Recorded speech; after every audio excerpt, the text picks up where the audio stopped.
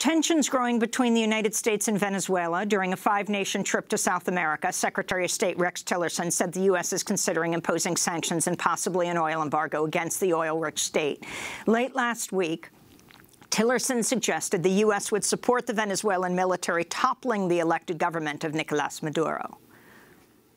I think there will be a change. We want it to be a peaceful change.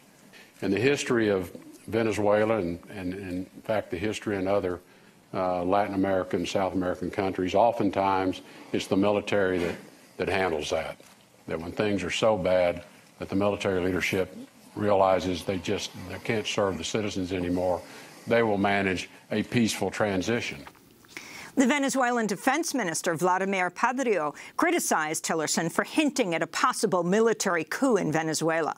Cuando usted invita a la Fuerza Armada a derrocar un gobierno, usted le está faltando el respeto a una institución que se vale de sus principios, de su moral republicana, de sus tradiciones históricas.